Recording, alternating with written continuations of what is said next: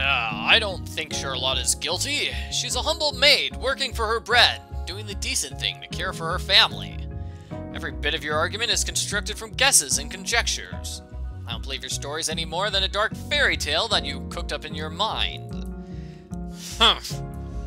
Well, we'll just have to wait and see, won't we?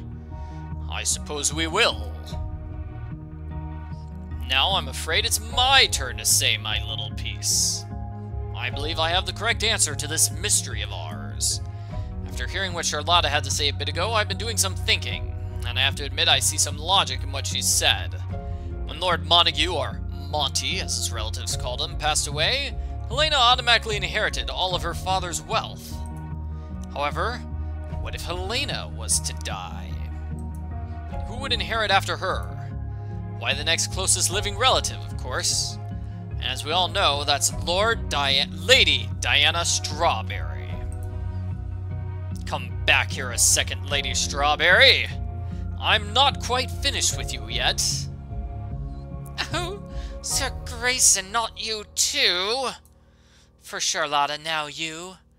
I'm sorry, my dear lady, but I must speak my mind. As much as I hate to slander the reputation of such a dear lady as yourself, I'm afraid that it must be said.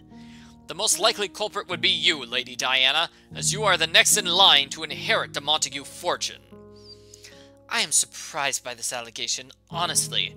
Helena's death came as such a shock to me, I hadn't realized I might be next in line for the Montague fortune. I decided to throw a fit, deny adamantly, explain calmly. I'm gonna deny it. Lord Grayson Dorian, I'm surprised at you. There's no way I could have done such a thing to my own cousin. Not even for all the money in the world. I may be an orphan. I may have very little money to my name.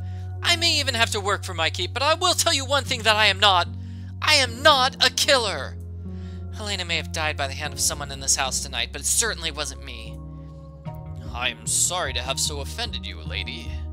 But at this point, we must hold nothing back. If we are ever to find Helena's killer, we must explore every avenue. Look into every possible theory. Yes, I suppose you're right. But please excuse me a moment. This has got me quite worked up. Chapter 3, Digging Deeper. I slipped away for a bit of quiet thinking. Helena was dead, and I seemed to be everyone's prime suspect. I knew that I needed to find some way to prove my innocence. My first thought was to go back to the scene of the crime. Not by yourself! No. Terrible, terrible idea. Do not do this by yourself. She's doing it by herself, isn't she? Oh my gosh. I know they say the culprit always goes back to the scene of the crime, but in this case, I was determined to find something that incriminated a true murderer. Yet I hesitated at Helena's door, candle in hand, unsure if I wanted to re-enter that dark room. My skin felt creepy-crawly just at the thought of being in the same room with a dead body, even of a beloved relative. There's my red candle again. When I finally worked up the gumption to go into the bedroom, I stood for a few minutes, not sure what I was looking for, but then I saw it on the floor by her bed. I stooped to pick up the object and examine it, a small, flower-shaped bead. I felt like I'd seen something like it before, but I wasn't sure where. I looked around Helena's dressing table to see if any of her necklaces were missing a bead, but nothing looked out of place. Still unsure of how this bead could help me, I put it in my pocket, just in case it would come in handy later, but I could no longer stand being alone in a room with Helena's lifeless form. So quickly I left the room. Still not quite ready to rejoin the others in the dining room, I decided to think by myself.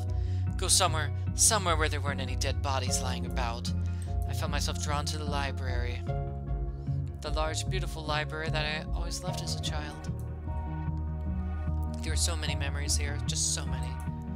Rainy days had been spent in that room, whiling away the hours with Uncle Monty as he read stories to me. I wish I could have those days back.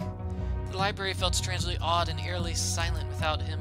In fact, the only thing I could hear was the sound of the storm outside. I seated myself in a cozy chair, hoping it would somehow encourage my brain cells to think more clearly about the mystery.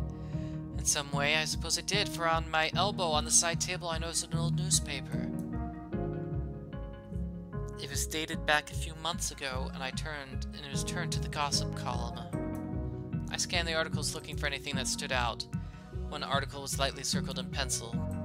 It said, Rumor has it that the opulent lifestyle of one of France's most well-known families is about to change. The Dorians are in dire straits after a bad investment left them practically selling off furniture to pay back bad debts. The dashing oldest son, Lord Grayson, has left the country for England. Could he be hoping to better his fortunes there, or simply escape the family shame? Oh my, oh my. And as much as I'd like to say this news came as a shock, I'd have to admit that it wasn't. I knew I'd heard Grayson's name before, maybe in tabloids like this one. The news of his family's loss of fortune had circulated all over Europe, so I finally understood why the name Dorian rang a bell. As it turned out, Grayson was no better than me. A man with a title, but no fortune. I sat for perhaps another moment or two in deep contemplation before the thought struck me.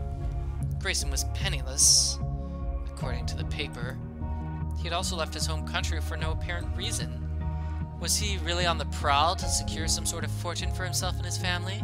Is that why he was here? I knew immediately that I had to talk to him about it. I stood up, grabbed the newspaper, and hurried downstairs to the dining room. But when I arrived, it was empty. Even the food had been cleared away. I started to roam the expansive mansion looking for the others. Finally, I located them in the parlor where they'd been retiring after dinner. Ah, Lady Strawberry! You have returned to us. I trust that you find yourself refreshed? I am, thank you. But I return with a burning question. Can you tell me more about this article in the newspaper? It refers to your family and yourself. Does it not? Ugh. This old tabloid. Yes, I had heard this story was circulating here. It's quite true, even if it's in a cheap tabloid such as this one. Actually, this article is kinder than we deserve. It says my family lost its wealth because of bad investments. That is somewhat true, but my father's a betting man. He lost most of his fortune to his gambling addiction and inability to pay back his debts. After our fortune was squandered, I had no choice but to strike out on my own and make my own way in the world. At this point, I was faced with a choice. It's totally choice time, everybody. Choice time. So, should we accept that, or ask? Let's accept it. I decided to take Sir Grayson at his word rather than, accuse him of murder. Since he confessed to his family's poor financial situation and seemed quite transparent about it, I decided not to question him further. I didn't want to embarrass him, and I felt myself believing his words. His story seemed genuine to me. Sir, I believe you have left out some vital pieces of information. I'm a man of the world. Before settling down in this neighborhood, I did some traveling. Spent a little time in France, in fact, very recently. I must say, Grayson, the name is Dorian. The family name of Dorians all over the country. So I heard some of your story. There's one man in particular who swindled your father out of every penny he owned. His name is Sir Frederick. Dastardly man, by all accounts, I must say. So, you took it into your head you must avenge your family's honor. You confronted Frederick and challenged him to a duel. And the duel got heated. More heated, I think, than even you expected. Yes, things got out of hand and the duel turned into a fight. A long, bloody fight. Sir Frederick nearly lost his life.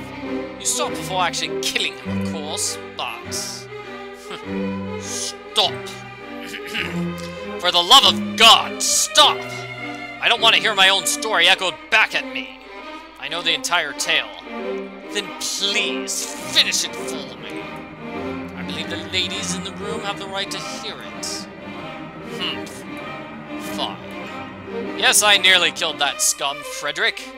If I had, there isn't a jury in the world who would have taken his side. He'd already been in hot water for a number of similar crimes. So I've no doubt that everyone would have come to see it my way. Unfortunately, though, Sir Frederick did not die.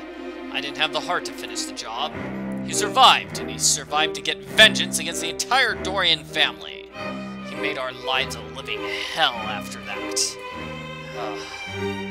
Although badly injured, it didn't stop him from spreading the most horrible, vicious rumors about me, my family, and everyone we loved. We tried to talk to him. We tried to restore our good name, since our family fortune was at this point irretrievable. But he was unrelenting. Finally, I had enough.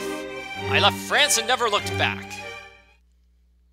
I was wandering around, just a stranger in an unknown land, unsure of where to go, when I heard from Helena. Her letter was a guiding light, giving me the first real piece of hope in so long. She was the only person left who cared for me. So you say? Yet we've just learned you killed a man very recently. Or almost nearly. You nearly killed a man. That would prove you're capable of murder. But I didn't kill that man. If anything, that proves I don't kill people. Oh yes, I know. At the very last second you pulled back, restrained yourself. But who's to say the next time someone stood in the way of something you wanted? Say a large fortune? That you no longer felt compelled to hold yourself back. Especially if that person was a weak, vulnerable female with a large fortune. Sir, enough! Again, I must ask you to stop.